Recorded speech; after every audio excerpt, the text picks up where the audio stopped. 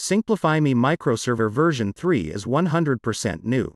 For the first time, our ultra-portable micro SFTP server supports both 32 and 64 Windows and Linux, and both x86 and ARM architectures. When you download the archive, you will find only 2 files inside. Make sure to check out the README file first. It provides some important information to get you started right away. The README file covers terms and conditions, and documents the most common command line parameters to start the server and configure various options. Once you've learned the basics, you're ready to start using MicroServer. To begin, open a PowerShell or a command prompt. If you are okay using the default bindings, username and password, then you can simply start the server using the serve command and the -d parameter to indicate which directory you want to serve.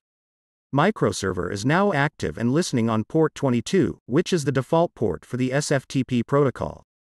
Let's fire up an SFTP client and transfer some files. Just type in the IP address, username, password and port, and connect to MicroServer. Now that we are connected, let's upload some files. MicroServer uses a colorized console log to inform you of what's going on. Now let's delete the files we just uploaded.